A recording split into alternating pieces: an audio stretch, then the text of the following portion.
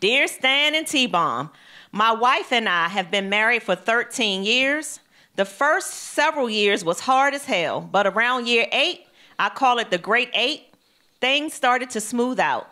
We have been living our best lives now that we are empty nesters. Our intimacy, though, has been a roller coaster ride here lately, and I need some guidance from Stan. I had numerous chats with my wife about adding more spice into our relationship, but I admit that I never gave her any ideas. I just said I wanted it to be more spicy. And then every idea she brought to me, I turned her down. So now she waits until I get really intoxicated and she does stuff to me that she knows that I wouldn't be okay with in my right, sober mind. Okay, wait, y'all. This is still long. I got a lot more to go. Let's see. And he says, but when a man is intoxicated, he does not have all of his senses, and she knows this. When we were in Cancun for New Year's Eve, I woke up chained to the bed. I had no idea that she even owned handcuffs until then. She woke me up nicely, though, and I'm trying to keep this appropriate for y'all's show. She woke me up nicely. I guess y'all adults, y'all know what that means. He chained to the bed. She woke him up nicely. And then she started paddling me, and she wouldn't stop. She thought that it was amusing, and I think she did something else to me because it still feels weird back there.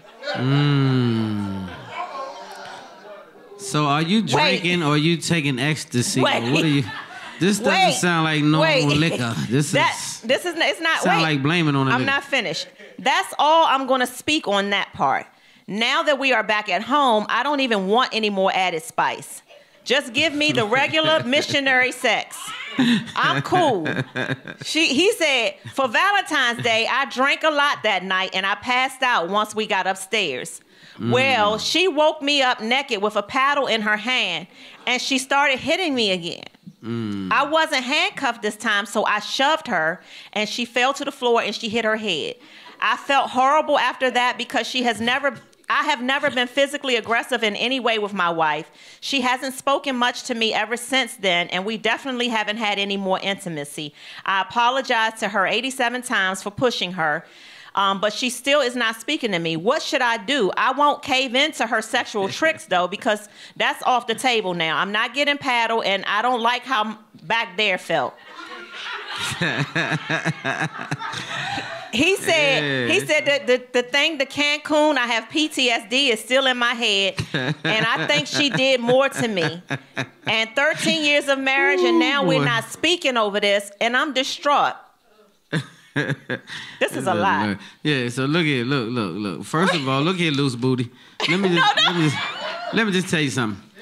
Don't call him loose booty. It's not his fault if she did something to him. No, it is his fault. Because you should never drink nothing that gets you that damn drunk, that you that goofy. I will never be that drunk in my life. Fix him another thing. Because I got ideas now. Let me tell you something right now, sir. Let me tell you. Let me tell you something, sir. Don't ever drink that. Because it happened more than once, so I'm starting to think you just want to blame it on the liquor. Because you did this more than one time. You got paddled, choked, stabbed, a lot of stuff happened.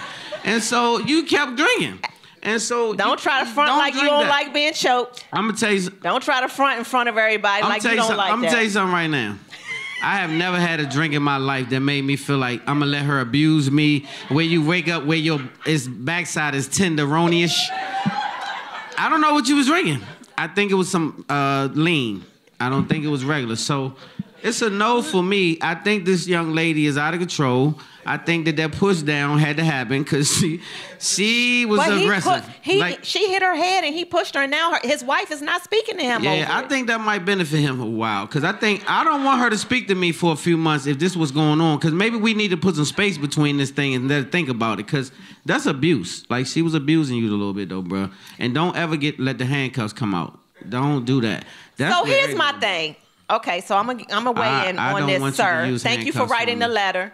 And so it is a little bit funny, and it's a lot of stuff going on, but I'm going to try to be brief. It's fine. 13 years of marriage, I'm sure that some more spice is needed. I think since you asked for the spice, you should have given her recommendations for what kind of spice you were looking for. So if Stan wants spice and he don't tell me what he wants, then I get to decide. That's why I have choked him. That's why No, you haven't. No, you haven't. No, you haven't. Did. No, you keep talking about you want to choke me.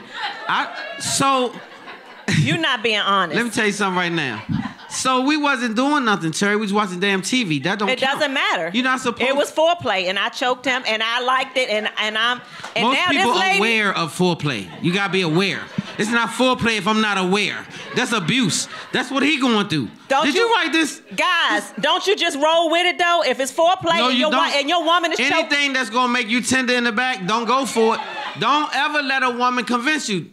Take advantage. Didn't Mary Berry teach us one thing? Rest in peace.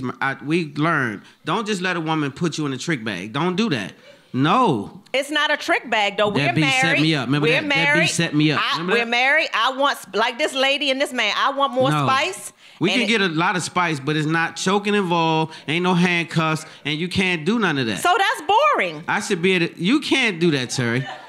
No, let's go. That's too much. So you all here, I'm married. I'm trying to ask for more spice in front of y'all, and y'all see what he's saying. He want to stay boring, then you get what you get when you get drunk and you get lit. I will not be drinking around you, lady. We got to get ready to go. So, sir, I hope we helped you. Stay sober, brother. Stay sober.